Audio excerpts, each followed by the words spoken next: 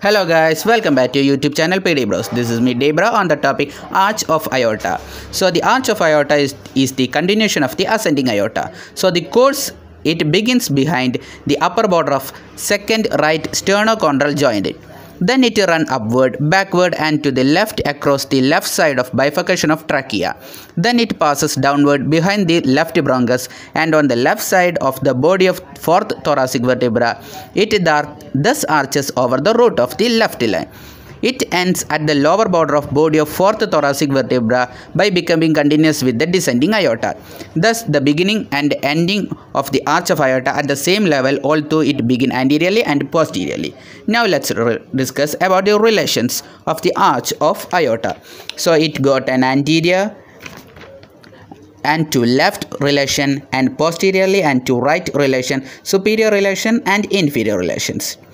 And we got mnemonic to that so that we can remember it in a very easy way. So the anteriorly, the left phrenic nerve, the vagus nerve, the lower cervical cardiac branch of left vagus, superior cervical cardiac branch of the left sympathetic trunk, and the superior intercostal vein, left pleural lung, and remains of thymus are the anterior relation. Posteriorly, it is deep cardiac plexus, trachea, esophagus, and thoracic duct and vertebral column. Now for the superior relation, the three branches, that is the left common carotid, left subclavian and brachiocephalic are the superior relation. Now for the inferior relation, it is the bifurcation of pulmonary trunk, left bronchus, ligament arteriosum and left recurrent laryngeal nerve are the inferior relation.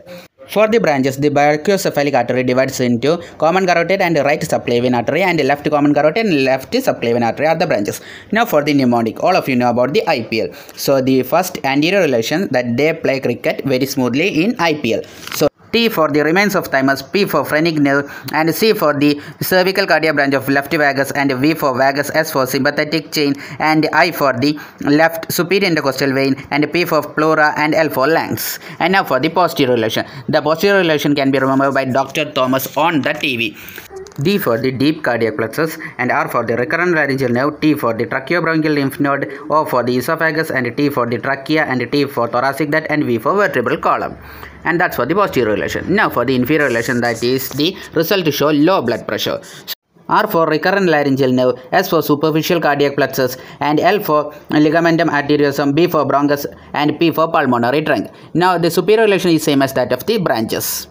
That all for the topic arch of aorta.